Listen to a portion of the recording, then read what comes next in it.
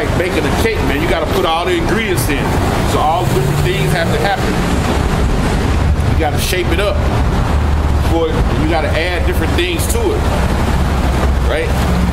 In order for it to be put in that oven and come out of a cake, man, a finished product.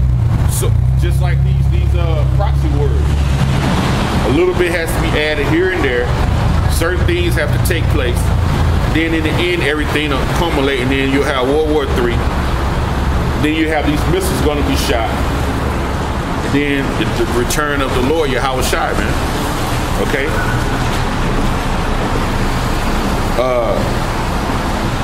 This is Ezekiel. I think it's Ezekiel.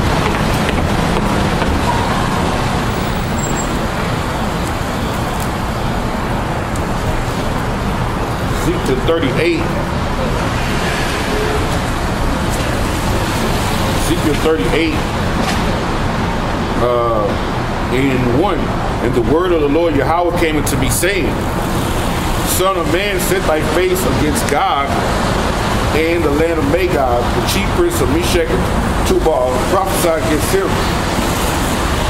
Gog and Magog, the ancient land, is where you see Russia and the land mass around Turkey. Okay? All right? And it says, and say, thus saith the Lord YAHAWAH, behold, I am against thee, O God, the chief prince of Meshech and Tubal. I will turn thee back and put hooks into thy jaws, and will bring thee forth, and all thine armies, horse and horsemen, and them clothed with all sorts of armor, even a great company with bucklers and shields, all of them handling swords. So he's telling you, he's getting ready to bring you into a situation where you're going to be at war again, right? He's finna put a hook in your jaw, meaning the Lord is finna guide you wherever he wants you to go, in the position that he wants you to be in to do his work. He's getting ready to turn, the Lord is getting ready to make Russia like the old Soviet Union. See, it's like the Soviet Union now ain't like the Soviet Union of old. They were more treacherous, the old Soviet Union. So he's finna make them be of the same mindset that they were in the old days, the USSR, those days. So it's about to happen, man. Verse 5 says, Persia, Ethiopia, and Libya with them, all of them with shield and helmets. Persia, if you look up Persia, if you type in ancient Persia, it's going to go to Iran, which is modern day Iran. Okay, so they're going to be a part of this New World War. But you see, they haven't basically went in there yet. They're having the trade wars and the talks, but ultimately it's going to happen. Okay.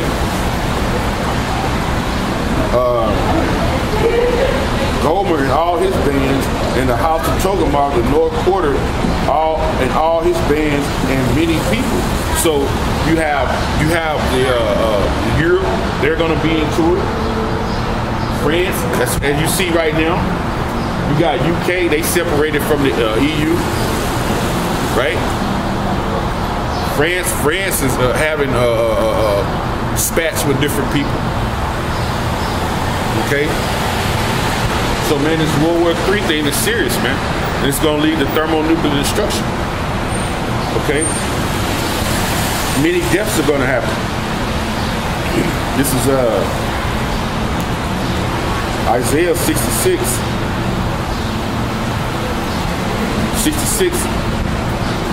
and 15. It says, for behold, the Lord will come with fire, and with his chariots like a whirlwind, to render his anger with fury and his rebukes with flames of fire. So it's saying the Lord is going to come with fire, man. What fire is that talking about? It's talking about the fire of what? Thermonuclear destruction. This is that fire that he's going to come with, okay? To render his anger with rebukes, okay?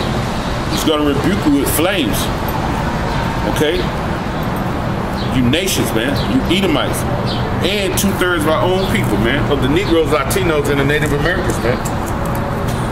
So, hey, you better repent, man. You know, because no one knows who the elect are. So it's good to repent and come back under the law, statutes, and commandments. Feel sorry for your transgressions and come back, man, before it's too late. Because this war is inevitable, you know, or inevitable, however they use that word, you know. Matter of fact, I'm gonna pull that word up, inevitable. Inevitable. Check this out. So, you repent and you come back under the laws and the statutes, hoping that you're doing enough, man, for in that day, the Lord will look out for you. Okay? That he may save you and beam you up on these chariots, because this situation is going to get real bad, man. It says this war going to be with burning and flames of fire. And you heard Isaiah 66, man. It says it's going to come rebuking with fire. Okay, I typed that word in. I guess they don't want to bring it up. Inevitable, sure to happen. That's the definition. Capable of being incapable of being avoided or evaded. So when you read these articles saying World War III is inevitable, they're telling you it's gonna happen and it can't be avoided. And the reason why it can't be avoided, because why? The Lord has said it. He has put it in his word, man. That's why it can't be avoided, because he said it was gonna happen. He said it was going to happen, and guess what? I'm going to read this scripture. He said it was going to happen. Isaiah 55:11. So shall my word be that goeth forth out of my mouth. It shall not return unto me void. Right? Void means useless and empty. So his word not going to return like that. It says, but it shall accomplish that which I please, and it shall prosper in the thing whereto I sent it, man. So when the Lord put the spirit on these men to send these thermonuclear missiles, when you read in 2nd Ezra, the 16th chapter, they won't miss, man. Okay? They're not going to miss. They're going to be in the midst of the heavens, and they're going to hit their targets, man. And it tells you in there that none are going to miss their targets, man. Matter of fact, let me get that right quick to prove that to you. Y'all think this is a game? Let me show you. This 2nd Ezra. 2nd Ezra 16. 2nd Ezra 16. And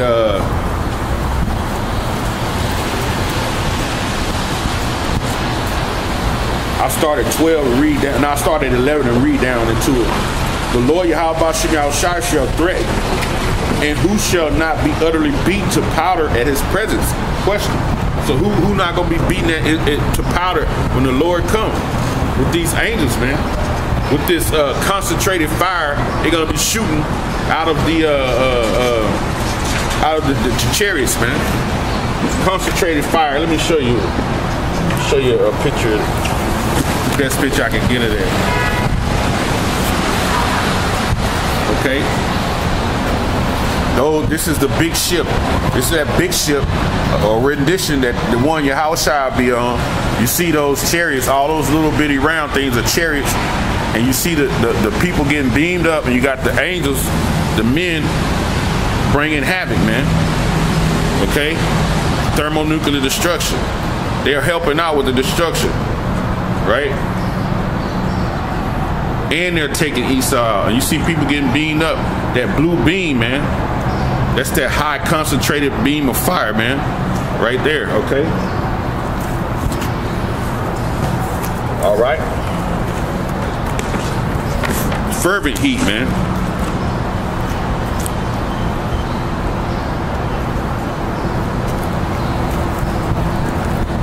It says, verse 12, the earth quaketh, and the foundations thereof, the sea arises up with waves from the deep, and the waves of it are troubled, and the fishes thereof also before the Lord YAHAWAH and before the glory of his power, man. So everything gonna catch it, man. Okay? The beast, the fish, people, everybody, the elements. It tells you the elements gonna melt with fervent heat. When you read in 2 Peter, 3rd chapter. For strong is his right hand that bendeth the bow. His arrows that he shooteth are sharp. These are the missiles, right? Because they look like arrows. When you read in the scriptures, you're not gonna see the word nuclear bomb in the scriptures. Okay? The Lord uses metaphors, adjectives to describe certain subjects. Now you can see nuclear, the sword, you'll see arrows, you'll see the bow, which represents the silo that it comes from. Okay? You'll see it talks about the mouth of a lion, okay, the warhead, you know. And it's what it talks about, man. It says, for strong is his right hand that bendeth the bow. Archer is compared to an archer, because an archer is what bends the bow back and lets the arrow go, you know. So these basically when they go to war, they will be made archers by YAHAWAH, man. They will be made to pull that, to hit that button, which is to pull that bow back and let the arrow go. Okay? And it says, his arrows that he shooteth are sharp and shall not miss. See, that's it. He said they shall not miss, okay? And it says, when they begin to be shot into the ends of the world. So when these arrows, which are nuclear weapons, nuclear missiles, get shot from one end to the earth to the other, guess what? They're not going to miss their targets. And that's what the scriptures say, okay? It said they will not miss, man. These going to be guided by a high technology guidance system, okay? And Russia is known as what? The bear. And you know a bear has a great defense system. So in that day, the defense system of Russia is going to be too much for these people to withstand on this side. Plus, the nations are mad when you read in Jeremiah 51. So it's going to be, they are going to basically be coming against America at the same time, man. Okay? They're going to be coming at the same time. So it's going to be too much for them to handle, all right? Back in Isaiah.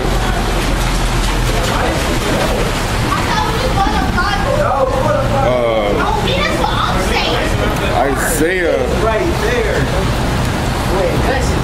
Let's see what we got here.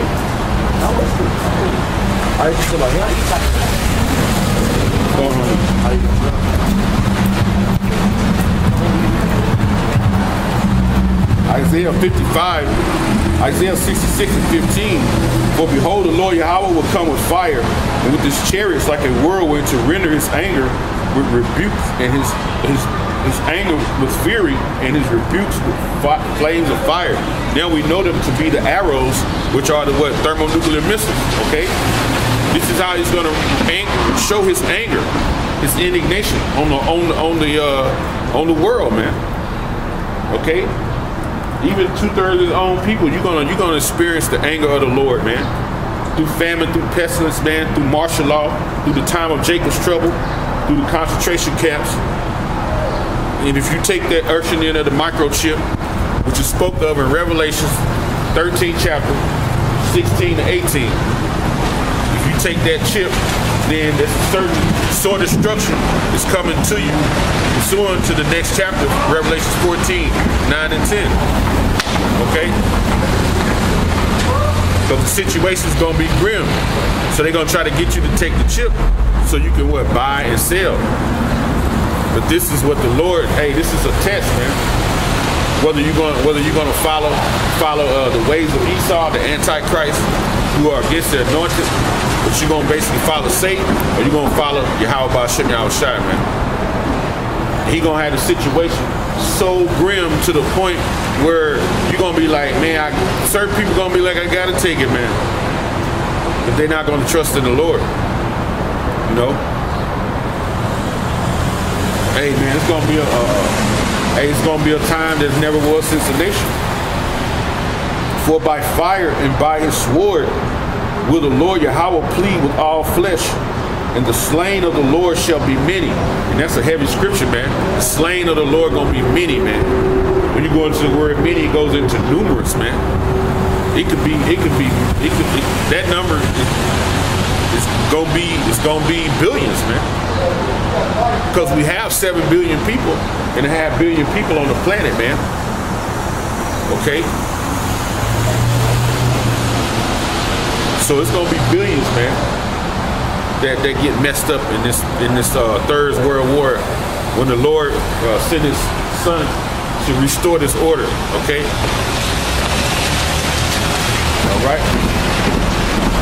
Now,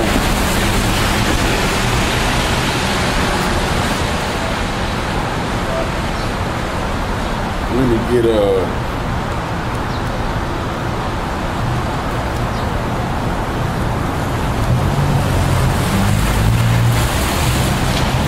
this is the book of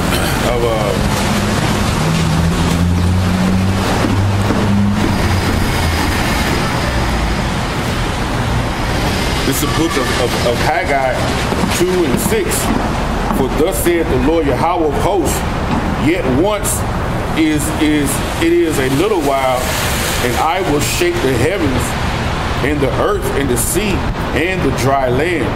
He said yet once, because he's always shaked up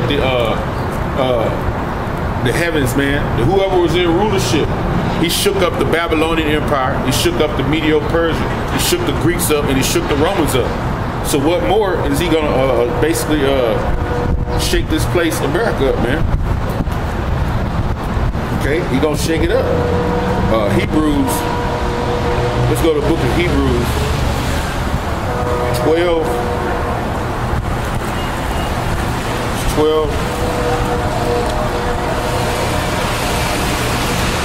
and 25. And the reason why he's getting ready to shake this place up, when you read in there, he's getting ready to prepare this earth for the glorious reign of Yahawah Bahashem Yahweh Shai, man. That glorious reign of Yahweh Shai in his return. That's why he's preparing this place. He's preparing that great shakeup. Verse Hebrews 12 and 25. See that ye refuse not him that speaketh. So we come out, we speak these words, these oracles of Yahweh Bashem Yahweh Shai. It say, speak down to his people, to the ears of his people. So see, you refuse these men. You don't refuse these men, because these men are telling you things that can keep your life sustained in that day of trouble. Okay? You know? Because it's going to be hard to escape when that trouble hits, in that time of Jacob's trouble. Because in Hebrews 10th chapter, you read the 31st verse, it says the fearful thing fall into the hands of the living power, man. Right? But you can't box with the Lord, man. The power of the universe, man. Who created you? How you gonna deal with that? So how you gonna refuse his words when his words being read by his men, man? Okay? It says, for if they escape not them who refuse him to speak on earth, how shall not we escape if we turn away from him that speaketh from heaven? So how you gonna be able to turn away from him that speaketh from heaven? Okay? And you people are going to do it. So that's why the Lord said that slain is going to be many. The rebukes are going to be with flames of fire, man. When you want to purify something, you use fire. Fire is an excellent cleaning agent, man. You know, it's an excellent purifying agent. You know, when you see people burn acres and acres of land, they're actually burning that ground for it to what? To cleanse the ground where that grass will grow back more better, man. You know? Verse 26, whose voice did shook the earth, because it did shake the earth in the time when he came down to Mount